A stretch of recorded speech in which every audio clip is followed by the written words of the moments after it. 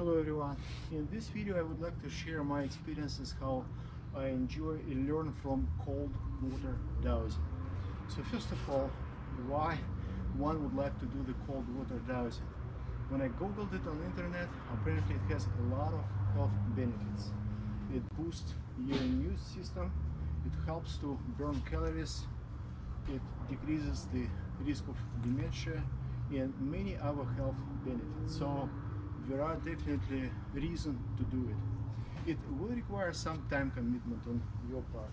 I would say maybe if you start with 15 minutes per day, or at least that works for me. And then the way I'm doing it, I'm kind of breaking it up in two steps. In the first step, which usually 10 minutes, it's a warm-up. And the length of the first step will depend on the ambient conditions. If it's warm like today, you can actually skip this step. But if it's cold, freezing, it's important to make sure that you get warm and comfortable by the end of finishing step one. And my suggestion also is dress appropriately. If it is cold, I think it's okay to dress up and feel warm while you're doing the step one. So in step two, which I would say 5 minutes, it could be long, it can be less, it's where you get your cold water exposure. And for the cold water exposure, I would say there are at least three kind of levels of difficulty. You can start with the cold showers, progress to the cold water dousing, and maybe the most difficult one is going to be cold water plunge. I'm somewhere in between the cold shower and cold water dousing now. I've never done the cold water plunge, so for me that's still room to grow. And what's important, the way I look at that, when I'm doing the cold water exposure, I'm going from being comfortable to be very uncomfortable. And the best tool to manage this transition is to use your breathing. I have been Systema student for a few years now, and I would like to use Systema principles for breathing to manage this transition. And the two rules for breathing is, first one is to inhale through the nose, exhale through the mouth. And then the second rule for the breathing is that breathing has to match the level of tension you're experiencing. If you're very calm, then your breathing is slow and very deep, all the way to your stomach. If you're tense, your breathing is fast and shallow. The most extreme breathing, we call it a burst breathing, when the breathing is very shallow and it stays on the level of your neck.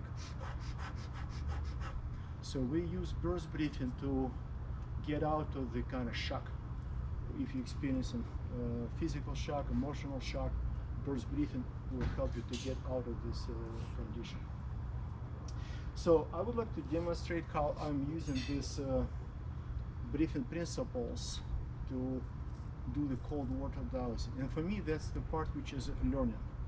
I learn to how I can be comfortable going into uncomfortable situation.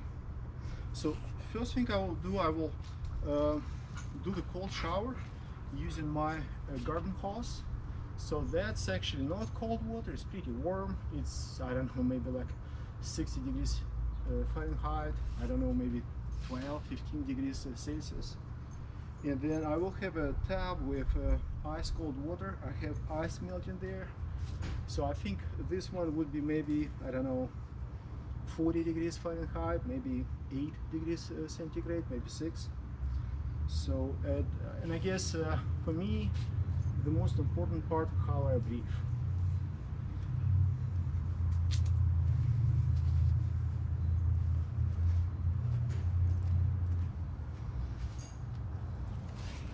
So once I get the garden hose in my hands, I already kind of start feeling tense. So I accelerate the breathing a little bit, and I usually start with my feet. And I don't think I will be committed much after this moment. but you will see how I'm breathing, and then at some point I will use breathing to calm down the anxiety in me.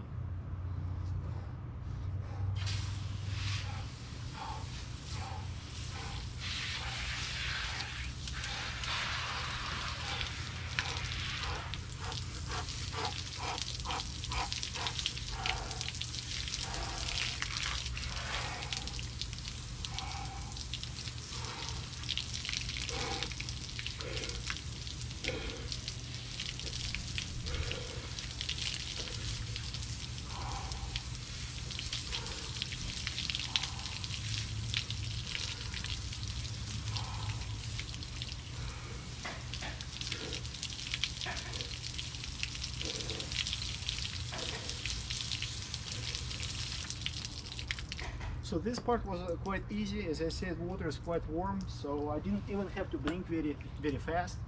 So with this one, I still have some cubes of ice floating, the big piece of ice. So I will do the cold water dousing now.